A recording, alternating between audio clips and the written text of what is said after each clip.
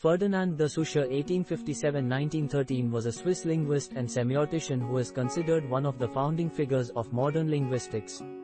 He is known for his influential work on structural linguistics and his theory of sign systems, which has had a significant impact on fields such as linguistics, semiotics, and literary theory.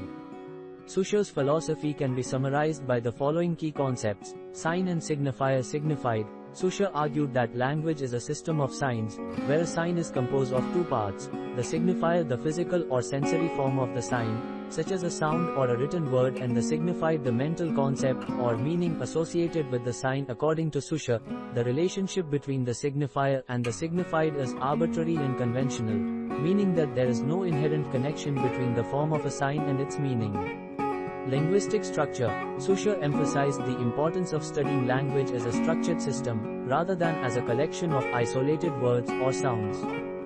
He argued that the meaning of a sign is not determined by its individual components, but by its position within the larger linguistic system.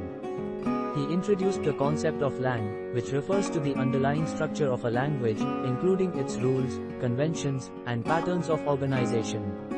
Synchrony and diachrony. Saussure made a distinction between synchronic linguistics, which focuses on the structure of a language at a particular moment in time, and diachronic linguistics, which studies the historical development and changes of a language over time.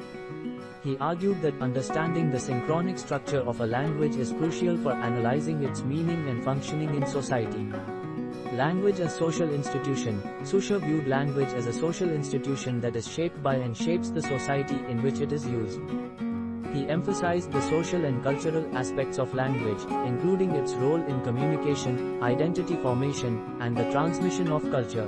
Arbitrary nature of language. Saussure argued that the relationship between the signifier and the signified in language is arbitrary, meaning that there is no natural or inherent connection between the form of a sign and its meaning.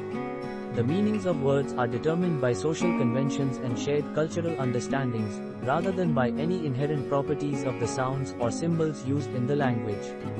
Language and thought. Saussure proposed that language and thought are closely intertwined, with language shaping and influencing our thinking processes.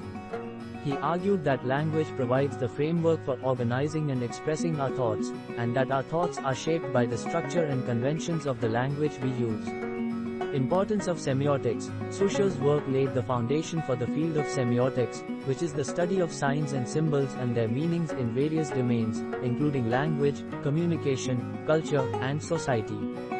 His ideas on the arbitrary nature of signs, the structure of sign systems, and the relationship between language and society have been influential in semiotics and related fields. Saussure's philosophy has had a lasting impact on linguistics, semiotics, and related fields, and his concepts and theories continue to be widely studied and debated in contemporary scholarship. His work has contributed to our understanding of language as a complex social phenomenon, and his ideas have influenced various disciplines beyond linguistics, including semiotics, anthropology, sociology, and literary theory.